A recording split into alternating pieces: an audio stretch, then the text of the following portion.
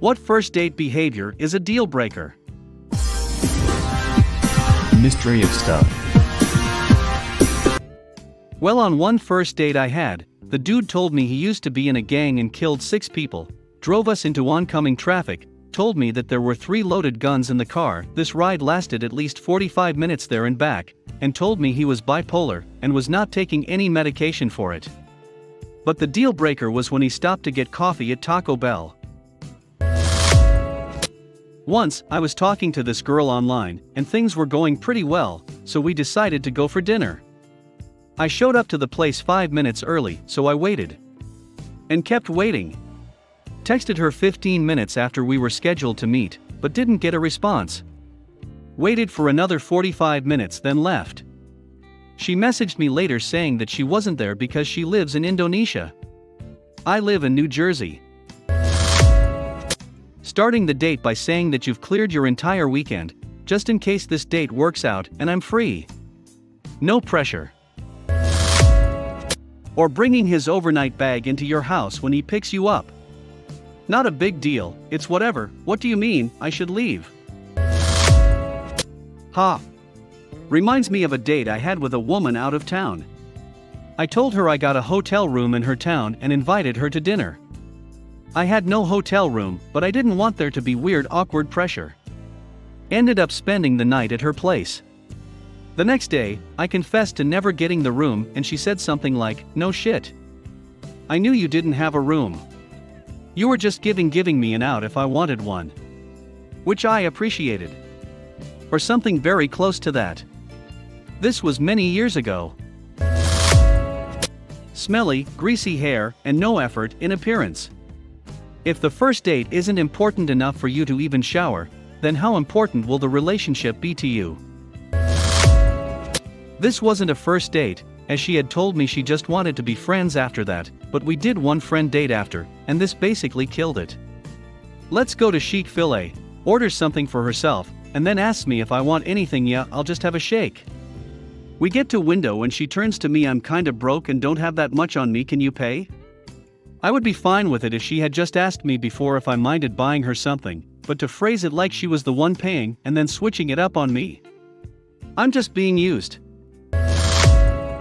Making me do all the work, conversation-wise.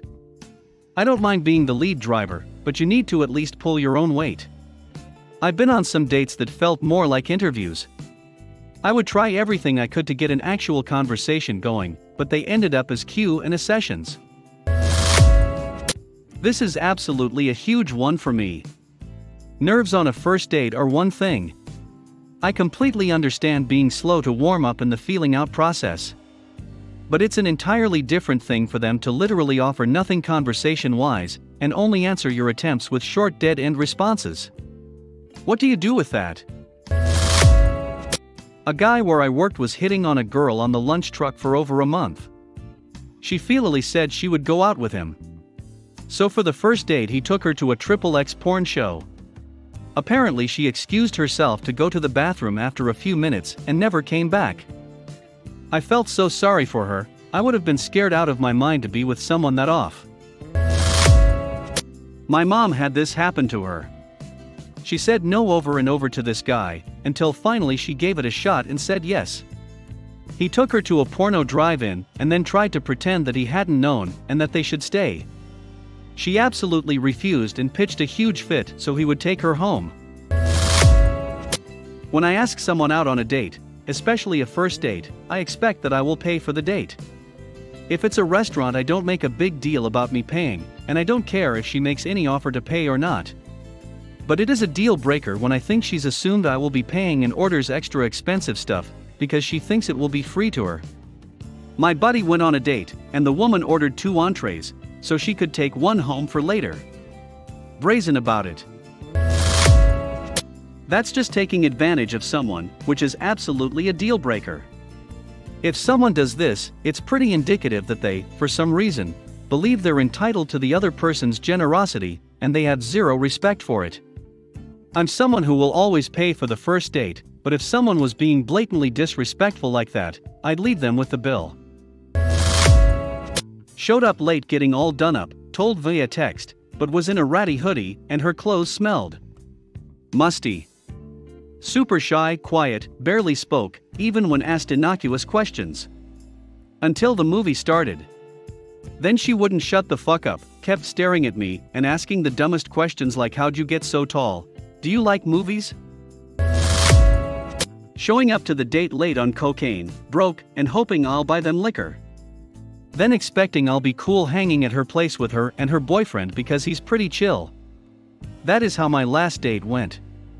Edit, holy fuck, that blew up while I was sleeping. To TL/DR, my area was under lockdown, so I'd been really lonely. I live by myself.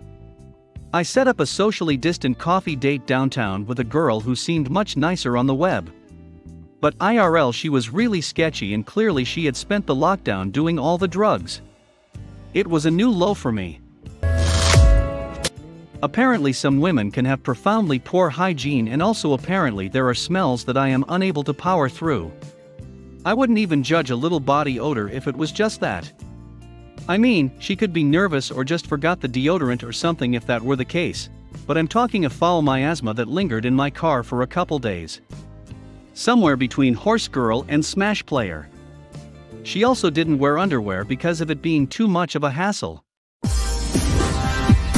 Mystery of stuff.